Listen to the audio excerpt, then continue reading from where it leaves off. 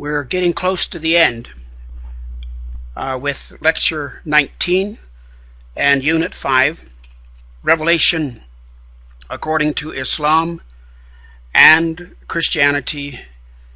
Is the Bible trustworthy? So this is another topic, but it's still under the same theme. Now, excuse me, it is true that I guess in working with Muslims, sometimes this is not as major an issue, that is the trustworthiness of the Bible, as it is in other contexts. But it certainly was a major issue where I was. Almost daily, I would be challenged about the Bible. The Bible has been corrupted. The Bible has been changed. And considering the fact that in, I think, grade 5, the children in school in Pakistan they begin to teach them that the Bible has been changed. And so, whether it's a major factor or not, it certainly will come up sooner or later. This lecture, I think, will be a little shorter because it's not something that we're going to deal with totally in depth. But let's begin by talking about some Muslim-Christian comparisons as we get on to this, and I'm adapting this from Robert Douglas, to whom I'm certainly for whom I'm grateful. Islam, you see, is considered to be, as we look at this, the eternal speech, and Jesus is the eternal person, the Word in heaven, sent down. In Islam, the Quran is sent down by dictation. In Christianity, the Word comes down via incarnation. In Islam, the Quran is the recited word on earth. In Christianity, it's the Word as flesh. That is Jesus Christ. In Islam, the witness of Muhammad. In Christianity is the witness of disciples. In Islam, it's the recorded in the traditions, which came a long time after Muhammad, 150, 200 years. In the Christianity, it's recorded in the Gospels. For Islam, the exegesis is in the Quran, and in Christianity, you have the implications or the teaching of the Gospels. In Islam, explained in commentaries, and in Christianity, explained in the epistles, but I would say it also is explained in the commentaries. In other words, theologians have done a pretty good job of trying to explain what the Scriptures mean. Let's first of all look at definitions, be it ever so briefly. Wahi is that word for word dictation that comes to Muhammad. In other words, it's not the same as we think of in Christianity, where God uses the hearts and the minds of individuals, even uses their education, whether they use perfect Greek or their Greek is a little bit sloppy. In other words, not that it's incorrect, but just that you can tell there's a difference in that sense. The Quran is from the mouth of Gabriel to the ear and the heart of Muhammad. There is an internal as well. I should have said that in the Quran, besides the Quran, we have the Hadith, comes from the angel, but not by word of mouth. The impression, but not by word from mouth or word from the mind. There is other types of too, as well as like ilham, that is not proclamation, but saints and others would lay claim to this kind. You have the eternal, which is obtained by thought and analogical reasoning. And here you have tanzil, which remember is the coming down, being sent down. And the hadith is some result of the wahi and utterances from God. Certainly the Qudsi is coming from God, and it is some result of the the wahi, but it's also some result from the angel and ilham. Now the agency, that is Gabriel. Gabriel is the agency, and he is the highest form of angelic being. And some verses are specifically to Gabriel. For example, in 97, it says, "He brings down to thy heart by the will of Allah, or Allah's will." And then 40 and verse 15 says, "By his command he sent the spirit of inspiration." 16 and verse 2, "He sends his angels with inspiration." And 26 verse 193, "With it comes down the spirit of faith and truth." So there you have some verses that have to do with Gabriel. Now, the manner, what's the manner of inspiration? Well, God does not speak directly in Islam. He does not speak directly, and this is a difference, because in the Bible, God speaks directly to Moses. He speaks directly to Micah, to Malachi, to Habakkuk, and others, and they have this conversation. This is not true in Islam. There's an indirectness. Revelation, is it at once, or is it gradual? There are verses in the Quran, like Surah 44 and verses 3 through 6. It talks about the Quran being sent down on a blessed night. That's the night during Ramadan, probably the 26th, 27th of Ramadan. And most Muslims understand that it started to come down at that time, during that month, and then continued on for 23 years. But it says in 185 that that Ramadan is a blessed month. A blessed month. Why? Well, because that's the month that the Quran comes down. At least it's when it starts, as I mentioned. Muhammad heard words, according to the Quran, 75:16 through 19, but he was unaffected by it. Personally, there was no situational thing here. In other words, Muhammad is like a typewriter. It's like a pipe that God pours through him. That is different, you see, than the inspiration of people in the Bible. But there is proof, according to Islam, that this was from God. Now, what about the books? Well, there are other books as a result of revelation. These were sent for guidance. Remember this key word here. We had a discussion at the mosque on Sunday with a Christian and a Muslim speaking, and the Muslim, very eloquent fellow who teaches at the University of South Carolina, said that the humankind needs guidance, because after all, he has the sin is forgetfulness, and so he needs to be guided. He needs to be reminded, and so this is really what Muslims emphasize: the need for guidance. How many sacred books? Well, some Muslims think of 104. Adam received 10. Seth 10. Enoch a number. Abraham 10. Moses, David, Jesus, Muhammad. These were all recipients of divine books, and the Muslims do talk about 104 total, though there is no evidence exactly. In other words, we don't have those books to check over. Then comes the Quran, and the Quran confirms earlier books. It claims to clear up uncertainties. It's perfect. And in the Quran 3 and verses 3 to 4, it says that he sent down the book confirming what came before. What came before? Well, of course, the book of Moses, the book of David, the book of Jesus, but then also The intimation is that the other books that we've just been talking about. Now, the pre-Quranic books,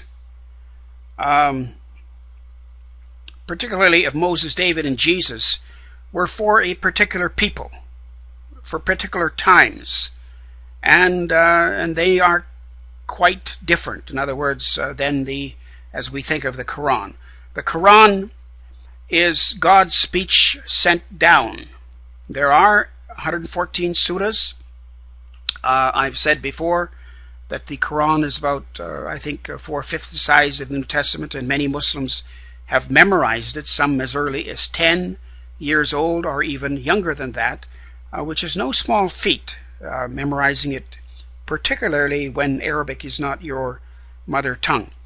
The Quran and the Bible, in comparing them, the Quran, the tone is somewhat like the Psalms and the Prophets and the Law, but certainly not like the New Testament, or not like the Bible, because the Bible roots itself in specific events. For example, in the year that King Uzziah died, I saw the Lord, says Isaiah. It roots itself in geography, in dates, and in people. By the river Jordan, such and such happened. Or Daniel sees his visions by the river Tigris and Euphrates.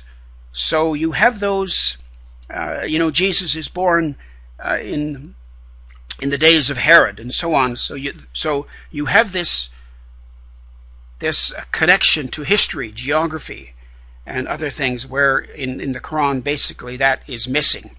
Now, sources of influence, we're not going to go into that, but the Quran does have themes. There is a collection of the Quran, but it has never been really critiqued. Neither the collation, not so much the collation, but the collection.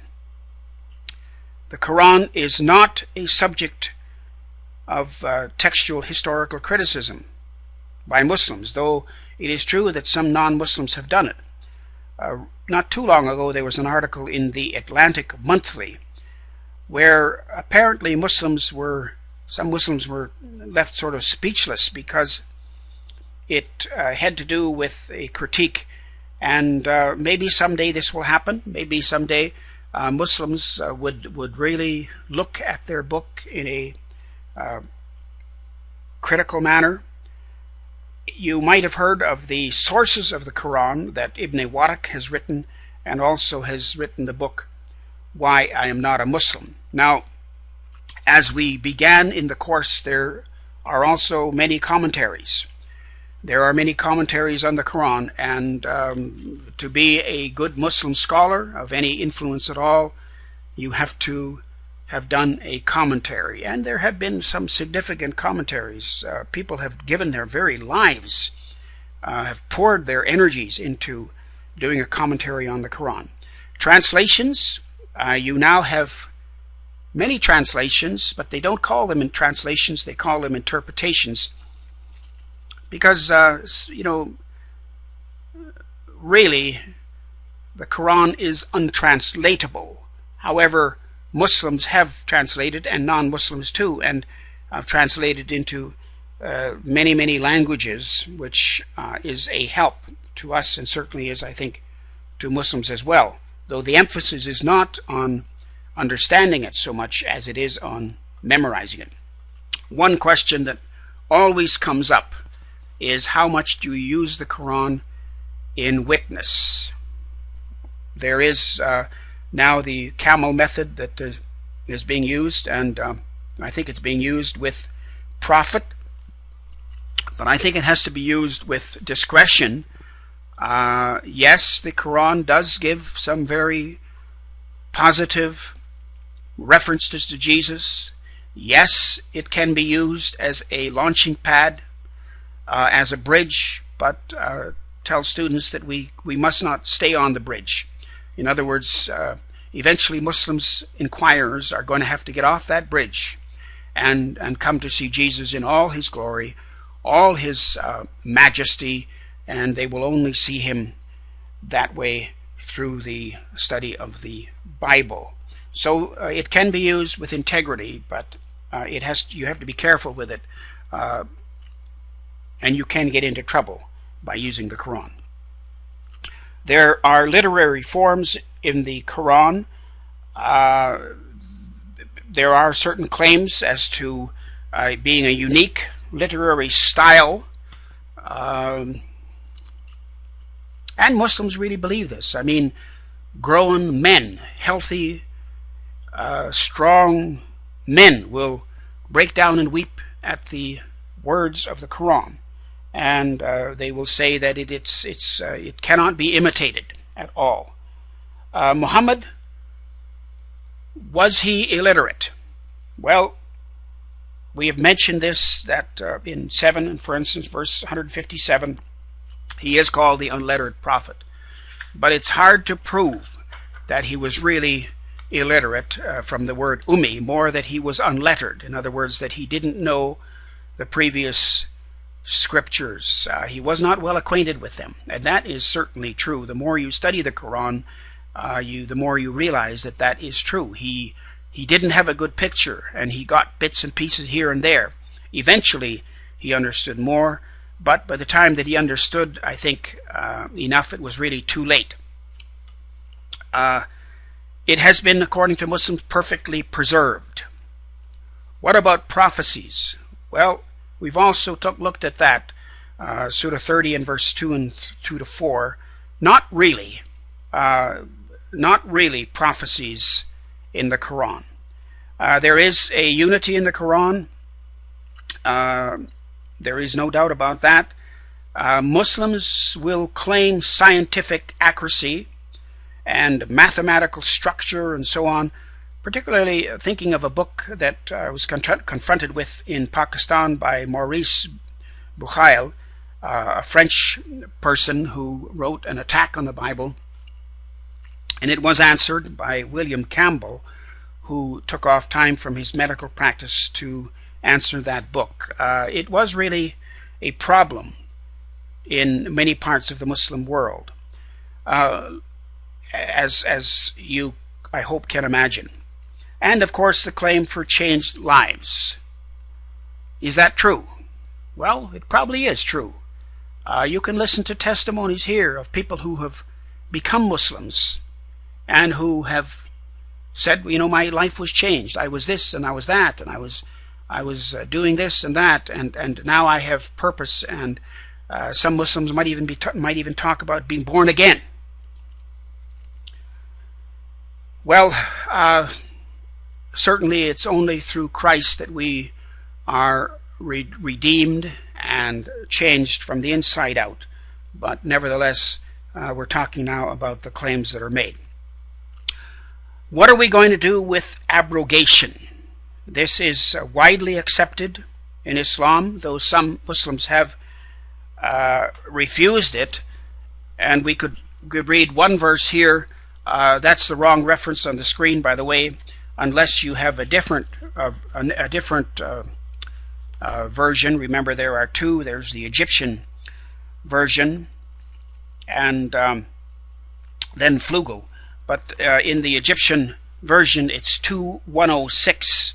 It says, "None of our revelations do we abrogate or cause to be forgotten, but we substitute something better or similar. Knowest thou not that Allah hath power over all things?" So there are verses in the Quran that indicate this.